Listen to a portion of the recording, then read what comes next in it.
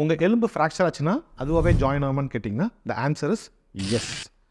So ஒரு எலும்பு fracture ஆகும்போது அந்த ரெண்டு பாகத்துக்கு நடுவில் ஒரு பிளட் கிளாட் ஃபார்ம் ஆகுது. அந்த கிளாட் ஃபார்ம் ஆகும்போது தான் அந்த கிளாட்டில் ஸ்டெம் செல்ஸ், போன் மார்ஃபோஜெனிக் ப்ரோட்டீன் இதெல்லாம் இருக்கும்போது தான் அந்த எலும்பிலும் ஒற்ற ஒரு தன்மை ஏற்படுது. ஸோ இது ஒரு ஜெல், ஒரு க்ளூ மாதிரின்னு வச்சுக்கோங்களேன். ஒரு ரெண்டு காம்பனண்ட்டும் ஒட்ட வைக்கும்போது அது எப்படி ஸ்டிக்கியாக மாறுதோ அந்த மாதிரி இந்த எலும்பு கூடும்போது இட் பிகம்ஸ் ஸ்டிக்கி. ஸோ இந்த கிளாட் வந்து stage of soft callus, heart callus, remodelling அப்படின்னு சொல்லிட்டு ஒரு 6 to 8 monthsக்குள்ளே அது கம்ப்ளீட் நியூ போன் ஃபார்மேஷனாக மாறிடுது. Hi, this is doctor Sriram. இந்த மாதிரி phone and joint related important இன்ஃபர்மேஷனுக்கு please follow as. உங்களுக்கோ உங்கள் ஃப்ரெண்ட்ஸுக்கோ உங்களுக்கு தெரிஞ்சவங்களுக்கோ எலும்பு ஃப்ராக்சர் ஆயிருந்ததுன்னா ஆப்ரேஷன் அவசியமானு கேட்டிங்கன்னா the answer is not always. So எதுக்காக இந்த ஆப்ரேஷனை உங்கள் டாக்டர் சஜஸ்ட் பண்ணுறாங்க ஒரு ஃப்ராக்சர் ஆச்சு அப்படின்னா there are certain relative indication, சிலது அப்சல்யூட் இண்டிகேஷன் அப்படின்னு சொல்லுவோம். ரிலேட்டிவ்னா பண்ணலாம், அது இண்டிவிஜுவலை பொறுத்து மாறும், ஃப்ராக்சரை பொறுத்து மாறும். அப்சல்யூட் அப்படின்னா கண்டிப்பாக பண்ண வேண்டியது. ஸோ இந்த அப்சல்யூட் இண்டிகேஷன் கண்டிப்பாக பண்ணணுங்கிறது வந்து உங்கள் ஃப்ராக்சர் ஒரு ஜாயிண்ட்டுக்குள்ளே என்டர் ஆச்சுன்னா அது ஆப்ரேட் பண்ணுறது பெட்டர். அது இன்கேஸ் நீங்கள் அட்ரஸ் பண்ணல அப்படின்னா will end up in arthritis. ரிலேட்டிவ்னு பார்த்தீங்கன்னா ஒரு ஃப்ராக்சரும் என்ன பொசிஷனில், என்ன ஆங்கிளில், எவ்வளோ டிஃபார்மிட்டியில் அக்செப்ட் பண்ணலான்னு எவ்ரி டாக்டர் நோஸ். ஸோ அந்த டிஃபார்மிட்டி அக்செப்ட் பண்ணுற அளவுக்கு இருந்ததுன்னா கண்டிப்பாக மாவுக்கட்டிலையோ இல்லை ஒரு சிம்பிள் பிஓபிலையோ இதெல்லாமே சரி பண்ணலாம். So fracture will not be needed. So எல்லா ஃப்ராக்சர்ஸ்க்கும் ஆப்ரேஷன் வேணுமான்னு கேட்டிங்கன்னா கண்டிப்பாக கிடையாது. உங்கள் fracture is the most important determinant. அதுதான் டிசைட் பண்ணும் இந்த ஃப்ராக்சருக்கு ஆப்ரேஷன் தேவையா இல்லையான்னு. Hi, this is doctor Sriram. Phone and joint related important இன்ஃபோஸ்க்கு please follow as. Thank you.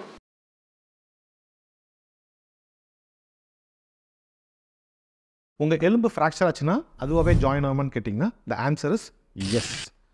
So ஒரு எலும்பு ஃப்ராக்சர் ஆகும்போது அந்த ரெண்டு பாகத்துக்கு நடுவில் ஒரு பிளட் கிளாட் ஃபார்ம் ஆகுது.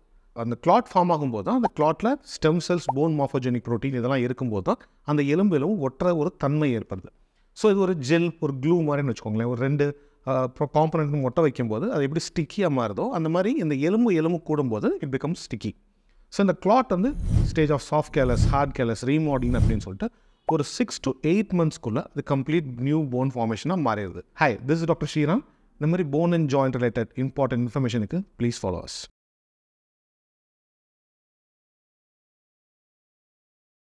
உங்களுக்கோ உங்கள் ஃப்ரெண்ட்ஸுக்கோ உங்களுக்கு தெரிஞ்சவங்களுக்கோ எலும்பு ஃப்ராக்சர் ஆயிருந்ததுன்னா ஆப்ரேஷன் அவசியமானு கேட்டிங்கன்னா the answer is not always. So எதுக்காக இந்த ஆப்ரேஷனை உங்கள் டாக்டர் சஜஸ்ட் பண்ணுறாங்க ஒரு ஃப்ராக்சர் ஆச்சு அப்படின்னா there are certain relative indication, சிலது அப்சல்யூட் இண்டிகேஷன் அப்படின்னு சொல்லுவோம். ரிலேட்டிவ்னா பண்ணலாம், அது இண்டிவிஜுவலை பொறுத்து மாறும், ஃப்ராக்சரை பொறுத்து மாறும். அப்சல்யூட் அப்படின்னா கண்டிப்பாக பண்ண வேண்டியது. ஸோ இந்த அப்சல்யூட் இண்டிகேஷன் கண்டிப்பாக பண்ணணுங்கிறது வந்து உங்கள் ஃப்ராக்சர் ஒரு ஜாயிண்ட்டுக்குள்ளே என்டர் ஆச்சுன்னா அது ஆப்ரேட் பண்ணுறது பெட்டர். அது இன்கேஸ் நீங்கள் அட்ரஸ் பண்ணல அப்படின்னா will end up in arthritis. ரிலேட்டிவ்னு பார்த்தீங்கன்னா ஒரு ஃப்ராக்சரும் என்ன பொசிஷனில், என்ன ஆங்கிளில், எவ்வளோ டிஃபார்மிட்டியில் அக்செப்ட் பண்ணலான்னு எவ்ரி டாக்டர் நோஸ். ஸோ அந்த டிஃபார்மிட்டி அக்செப்ட் பண்ணுற அளவுக்கு இருந்ததுன்னா கண்டிப்பாக மாவுக்கட்டிலையோ இல்லை ஒரு சிம்பிள் பிஓபிலையோ இதெல்லாமே சரி பண்ணலாம். So fracture will not be needed. So எல்லா ஃப்ராக்சர்ஸ்க்கும் ஆப்ரேஷன் வேணுமான்னு கேட்டிங்கன்னா கண்டிப்பாக கிடையாது. உங்கள் fracture is the most important determinant. அதுதான் டிசைட் பண்ணும் இந்த ஃப்ராக்சருக்கு ஆப்ரேஷன் தேவையா இல்லையான்னு. Hi, this is doctor Sriram. Phone and joint related important இன்ஃபோஸ்க்கு please follow as. Thank you.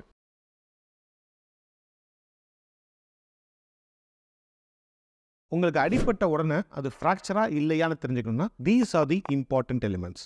So அடிப்பட்ட உடனே இமீடியட்டாக வலி வருது, நம்பர் 1. ரெண்டாவது, அடிப்பட்ட பாகம் வீக்கம், இமீடியட்டாக வீங்குது, அது வந்து ஒரு ப்ராமினெண்ட்டாக ஒரு ஸ்வெல்லிங்காக ஃபார்ம் ஆகுது அப்படின்னா there's a high chance you have a fracture. மூணாவது, நீங்கள் அந்த பாகம் குறிப்பாக காலில் இருக்கும்போது காலில் வெயிட் போட்டு நிற்க முடியாது, காலை ஊன முடியாது, ஒரு சப்போர்ட் வச்சு தான் நிற்க முடியும். அப்படிங்கிற பட்சத்தில் there is again a high chance of fracture. So to make it very simple, அடிப்பட்ட உடனே நெக்ஸ்ட் 15 minutesக்குள்ளே உங்கள் அந்த ப்ராசஸ், அந்த இன்ஃப்ளமேஷன், இந்த ப்ராசஸ்லாம் வேகமாக ஃபார்வர்ட் ஆகுது அப்படின்னா then there's a high chance that you have a fracture. Hi, this is Dr. Shriram Krishnamoorthy. Please follow our channel for more bone and joint related queries.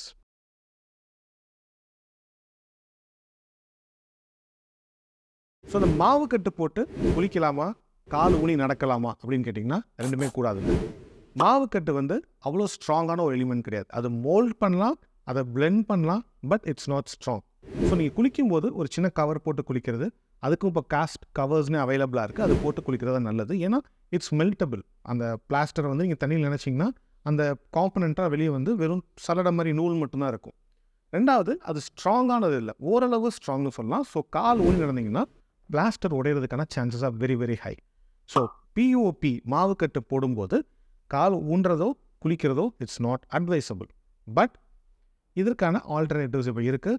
Please do follow as for such informations. This is doctor Sriram Krishnamurthy.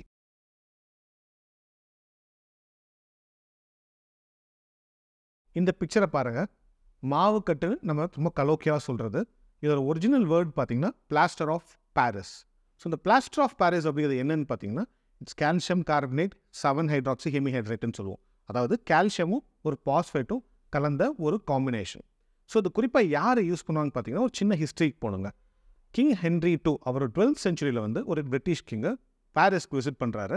அங்கே அந்த வாலில் இருக்கிற அந்த designing அந்த ஆர்கிடெக்சர்லாம் பார்க்கும்போது எவ்வளோ அழகாக mould பண்ணியிருக்காங்கன்னு கண்டுபிடிக்கும் போது தான் அது ஒரு டைப் ஆஃப் கால்சியம் பாஸ்பேட்டோட காம்பினேஷன் தெரியுது. ஸோ அதை வந்து இங்கிலாண்டில் இன்கார்பரேட் பண்ணும்போது அதுக்கு பேர் வந்து பிளாஸ்டர் ஆஃப் பாரிஸ். ஏன்னா பாரிஸில் பார்த்ததுனால it became plaster of Paris. So இந்த பிளாஸ்டர் ஆஃப் பாரிஸ் வந்து 12th சென்ச்சுரியிலேருந்து கன்ஸ்ட்ரக்ஷனில் ஹிஸ்டாரிக்கல் எலிமெண்ட்ஸ்லாம் யூஸ் பண்ணிட்டு இருக்காங்க. பட் ஆர்த்தோபெடிக்ஸில் 19th சென்ச்சுரியில் தான் அது ஸ்டார்ட் பண்ணியிருக்காங்க. முக்கியமான காரணம் வந்து அது வந்து ஒரு ஈஸிலி மோல்டபிள். ஸோ உங்கள் கைக்கோ உங்கள் காலுக்கோ அந்த ஃப்ராக்சருக்கு ஏற்றாப்பில் மோல்ட் பண்ணுறதுக்கு ரொம்ப ஈஸியாக இருக்கிறதுனால தான் அந்த எலிமெண்ட்டை யூஸ் பண்ணாங்க. It's very very very useful element. இப்போ வரைக்குமே 100 வருஷம் ஆனாலும் அது இன்னமும் very very valid element to be used in orthopaedic practice. இப்போ டெவலப் ஆகிடுச்சு. இப்போ வி ஹேவ் சிந்தட்டிக் பிளாஸ்டர் இருக்குது. But still plaster of Paris holds a major role in treating your fracture in orthopaedics. This is Dr. Shriram. Ortho and bone related problems ku please do follow our channel.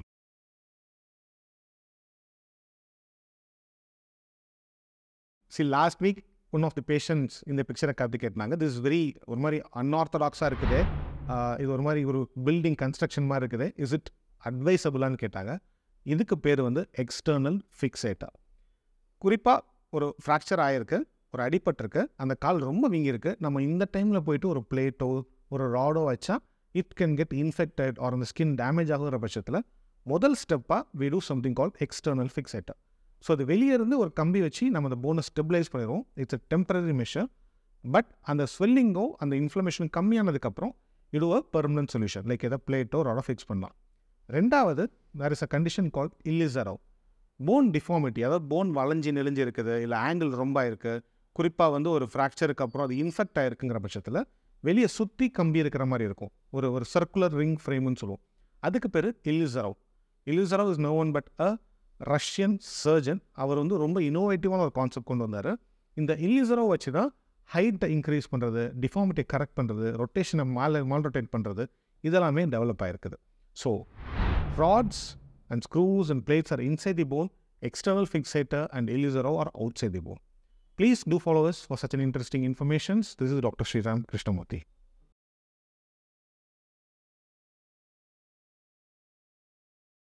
Hairline fracture.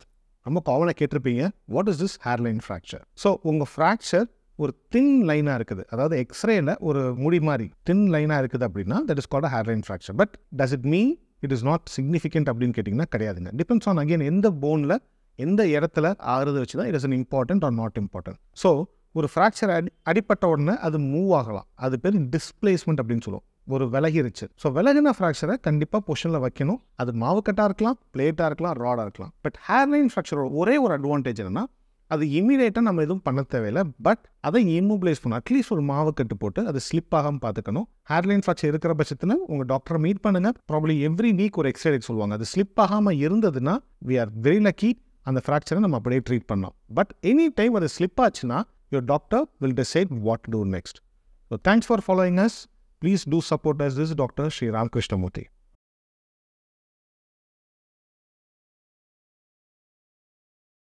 உங்கள் குழந்தைக்கு ஒரு growth பிளேட்டில் அடிபட்டிருக்கு அப்படின்னா ஒரு fear இருக்கும். அது வந்து அதனோட ஃபியூச்சரில் ப்ராப்ளம் வருமா இல்லை அதை அவாய்ட் பண்ண முடியுமான்னு சொல்லிட்டு. So there are two ways of looking at it.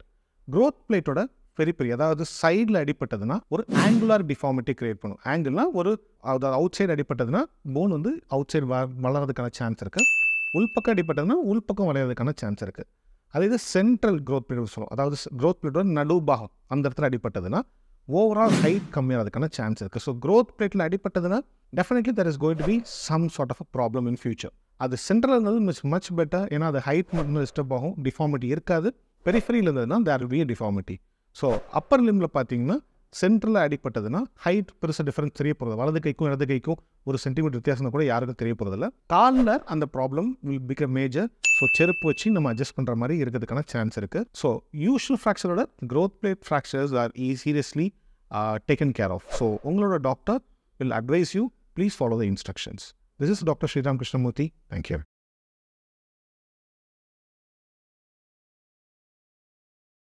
உங்களுக்கு அடிபட்டிருக்கு, ஃப்ராக்சர் ஆயிருக்கு, ஆப்ரேட் பண்ணியிருக்காங்க, அண்ட் நவ் அன்ஃபார்ச்சுனேட்லி அது இன்ஃபெக்ட் ஆயிருக்குன்னு சொல்கிறாங்கன்னு வச்சுக்கோங்களேன். This is a normal known complication. This is doctor Sriram Krishnamurthy. இந்த மாதிரி phone and joint related interesting இன்ஃபர்மேஷனுக்கு please rule followers. So எல்லா சர்ஜரிக்கு பின்னாடியுமே ஒரு known list of complications R drawbacks அந்த மாதிரி இருக்குது, பெனிஃபிட்ஸும் இருக்குது. So coming to the drawbacks பார்த்தீங்கன்னா the first and foremost is the infection. Any surgery there is a chance of infection. ரெண்டாவது, அங்கே already healing வர ப்ராசஸை நம்ம டிஸ்டர்ப் பண்ணுறோம், ஸோ ஹீலிங்கை டிலே பண்ணலாம். ஸோ மூணாவது, டிவிடி, பிஇ இந்த மாதிரி சில காம்ப்ளிகேஷன்ஸ் இருக்குது, அது நம்ம ஃபியூச்சர் வீடியோஸில் பார்க்கலாம். ஸோ இன்ஃபெக்ட் ஆச்சுன்னா என்ன பண்ணணும் அப்படின்னு கேட்டிங்கன்னா, first meet your right doctor. They will guide you what exactly has to be done. அந்த பஸ் வருது அப்படின்னா அந்த பஸ்ஸை முதல்ல டெஸ்ட்டுக்கு அனுப்புவாங்க, அது என்ன ஆர்கானிசம்னு கண்டுபிடிப்பாங்க, அதுக்கு என்ன ஆன்டிபயோட்டிக் கரெக்டானதுன்னு கண்டுபிடிச்சிட்டு ட்ரீட்மெண்ட் ஸ்டார்ட் பண்ணலாம். சில நேரங்களில் உங்கள் ஃப்ராக்சர் ஹீல் ஆயிடுச்சு, பட் அந்த பிளேட்டு தான் தொந்தரவாக இருக்குது அப்படிங்கிற பட்சத்தில் அந்த பிளேட்டை எடுக்கவும் சொல்லுவாங்க. அது எடுக்கும்போது அந்த பார்ட்டை நல்லா க்ளீன் பண்ணுவாங்க. உங்கள் நேச்சுரல் போன் யூஷுவலாக ஹீலிங் ஃபாஸ்டராக இருக்கும். பிளேட்டோ ஸ்க்ரூவோ ராடோ அதுக்கு பிளட் சப்ளை இல்லாதனால நம்ம என்ன தான் ஆன்டிபயோட்டிக் கொடுத்தாலும் அங்கே ரீச் ஆக போகிறதில்ல. So it is advisable to remove the plate. ஆனால் அந்த ஃப்ராக்சர் ஹீல் ஆகிருக்கும். ஹீல் ஆகிற வரைக்கும் your doctor will advise you to use the antibiotics and keep it suppressed. So இந்த மாதிரி காம்ப்ளிகேஷன்ஸ் வந்ததுன்னா don't panic, it is treatable. Meet the right doctor, go to the right hospital, meet the right centre.